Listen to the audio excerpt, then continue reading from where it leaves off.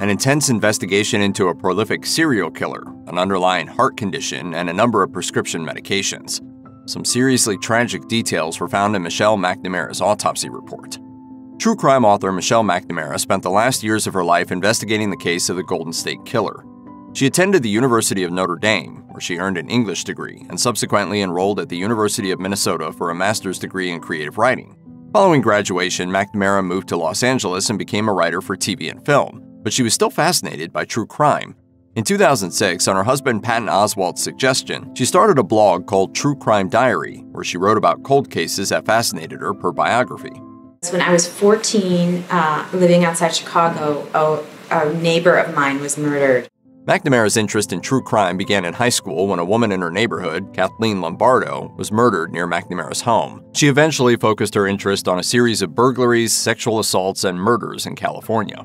The crimes were originally attributed to the Visalia ransacker, the East Area rapist, and the original Night Stalker, but authorities had a hunch that there was only one individual responsible for the crimes.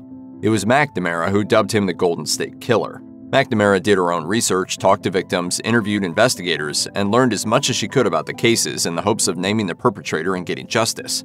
For Vulture, McNamara started researching the Golden State Killer in 2010. As she learned more about the crimes, she decided to write about her sleuthing in a book titled I'll Be Gone in the Dark, One Woman's Obsessive Search for the Golden State Killer. She took care of her daughter by day, and at night, she focused on writing her book and doing research.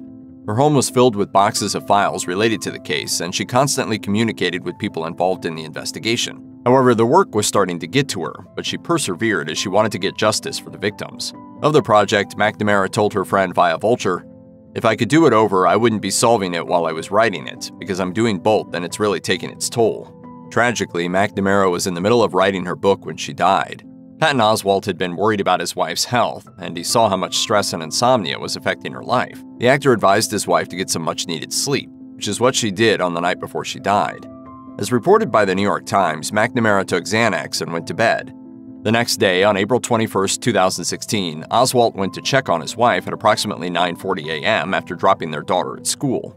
As she was fast asleep and snoring, Oswalt did some work in his home office. After noon, Oswalt checked on McNamara again and found her in bed, not breathing. Paramedics arrived shortly after Oswalt called 911, but the writer was pronounced dead at the scene. She was 46 years old. In 2017, Patton Oswalt released a statement regarding his wife's death. He said Michelle McNamara had an undiagnosed heart condition, and the combination of prescription medications she took caused her death per People. Radar Online acquired a copy of McNamara's autopsy report that listed her official cause of death as the effects of multiple drugs. According to the report, there were several medications and a white powdery substance found in the room where she died. The report also noted that she had atherosclerotic cardiovascular disease, a condition in which the arteries get clogged with fatty deposits, which cuts down blood flow per heart.org. The undiagnosed heart condition reportedly contributed to McNamara's death. Based on the findings, McNamara had Xanax, Adderall, and fentanyl in her system at the time of her death. According to the examiner's investigation, her death was accidental. McNamara was more than halfway done with her book when she died, and it was completed with help from Oswalt, her researcher Paul Haynes, and journalist Billy Jensen.